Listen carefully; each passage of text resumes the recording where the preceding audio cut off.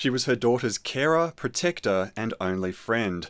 But at 57, Rita Camilleri was killed in the most horrifying manner imaginable. The unlawful killing of Rita Camilleri on the 20th of July 2019 must be regarded as one of the most serious instances of manslaughter it is possible for any imagination to conjure.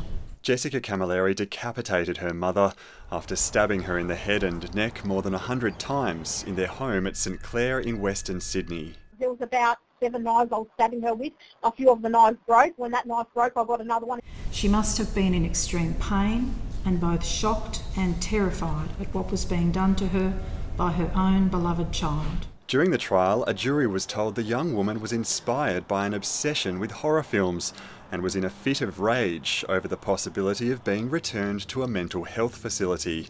She immediately confessed to the crime. I just kept stabbing and stabbing and stabbing her, and I took off her head. Due to mental health issues, a jury found Camilleri guilty not of murder but manslaughter. She was sentenced to 21 years in prison with 16 years non-parole. As the sentence was handed down, Mrs. Camilleri's relatives began sobbing. From the public gallery, Jessica's sister spoke out, saying thank you to the judge.